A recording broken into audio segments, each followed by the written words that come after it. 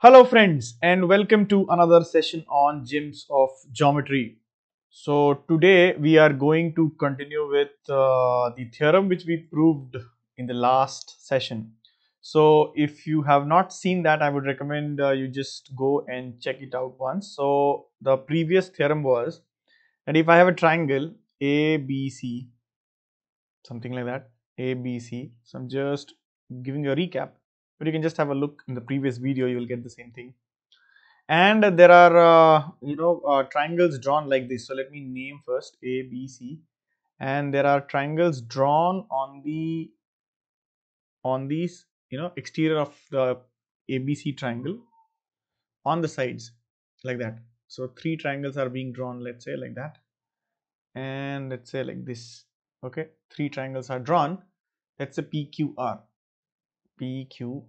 such that angle P, that is alpha, plus Q, that is beta, let's say, and R, let's say gamma. So if, what did we prove in the previous case? Alpha plus beta plus gamma is equal to 180 degrees. Let us say this condition is fulfilled. Then the circumcircle of these three triangles, which one? AQC. So let us say that is the part of the circumcircle here, like that, and that of BCR. So let that be right like that, something like that, and APB. So all three circumcircles are going to have a common point like that. So I'm just drawing roughly. So this will be the common point where all the three semicircles, which one? So let me change the color for different triangles. So let's say this is one, this is one. Let me this is one, right? The other one is, let's say this one. So let me change the color. So this one. Okay, this is what we learned in the previous session. And the third one is, let's say, something like that, something like that, right? So they will have a common point here, P. Okay, this was the case. So what is the condition? Condition is alpha plus beta plus gamma must be 180 degrees. Then it is true, and we demonstrated, we constructed as well as proved it. Yep. Now this particular theorem, which is called pivot theorem, which was discovered in the year 1838. Okay, so this is special case of the theorem which we discussed in the previous session. So hence proving will not take much of a time here, right?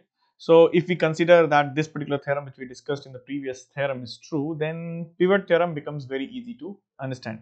Now what is pivot theorem? Pivot theorem says that if points D, E, and F lie on the sides AB, so this is AB, BC and CD, CA of a triangle ABC, then the circumcircles of triangle ADF, BED and CFE, these three semicircles, circumcircles, are going to have a common point, which is P here. You can see that, right? Once again, this is called the pivot theorem where point P is called the pivot. So this is pivot, guys, pivot. Okay, P is the point pivot. And what is this? So it is saying points D, E, F lie on the sides AB, BC.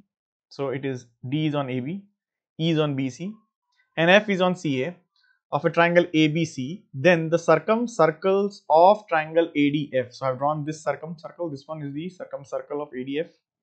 Circumcircle of BED will be this, and circumcircle of CFE is this, right? So they are indeed meeting at one point. Okay, and it has to be true. Why? Because if you look at this particular case, so let's try to relate these two cases. So here, instead of ABC, the internal triangle which is ABC, here I have demonstrated or showed it as DEF, right? And the remote angles are A, B and C in this case, if you see. So there's a triangle made out of DF as a side and DE as a side and FE as a side on the external side of the triangle DEF. And very clearly A plus B plus C has to be 180 degrees. There is no doubt about it because angle sum property of a triangle. So hence, by the theorem which we proved in the previous session, we can say that the three same circumcircles are going to meet at point P. Okay, this is called pivot theorem. Now let us try to validate it. So what I'm going to do is, in this construction I have shown three, the point P's, point P, A, B, C, D, E, F and all. So let us try to change the locations of all these points. Which one?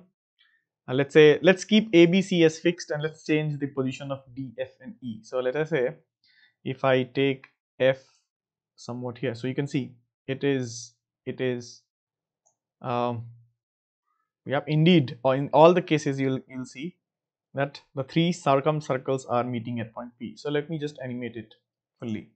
So now you can see a beautiful pattern, isn't it? So can you see there are different locations of D, E and F.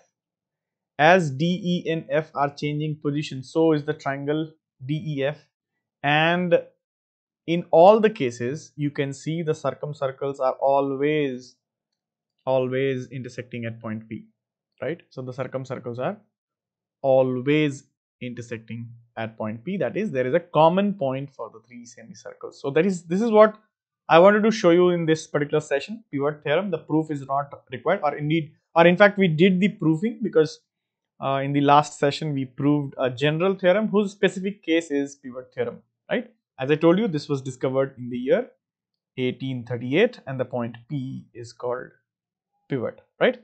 I hope you understood this theorem. So let's meet with another, I'll meet all of you with another theorem in the next session. Thank you for watching this video.